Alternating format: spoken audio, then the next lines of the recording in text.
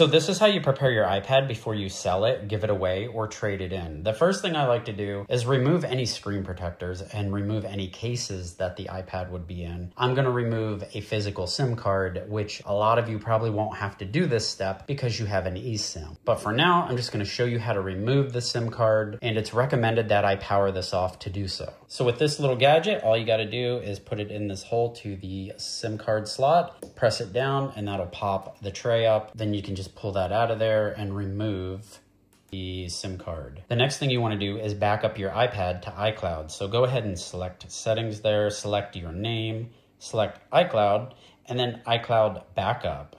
And then what you want to do is select backup now. Give it a moment and let it back up. Now it will prompt you to back up during the erase process as well. The next thing we want to do is select your name, and we want to come down here and we want to sign out of iCloud. So we're going to start this by going ahead signing out. So it gives us the option right here to erase this iPad after signing out. So I'm going to go ahead and start the process right from this screen. Now in this screen right here is where you guys might see something different. You might have in yours down here, it might say eSIM. I just want to share with you that same exact screen on the iPad Pro 13-inch M5. You can see where it says eSIM right there. It explains in here, if you click on that it'll give you the option of keeping the eSIM in the cellular plan or erasing it during the erase process. This does not have that because I do not have a cellular plan on this one. I'm going to go ahead and click continue and erase iPad.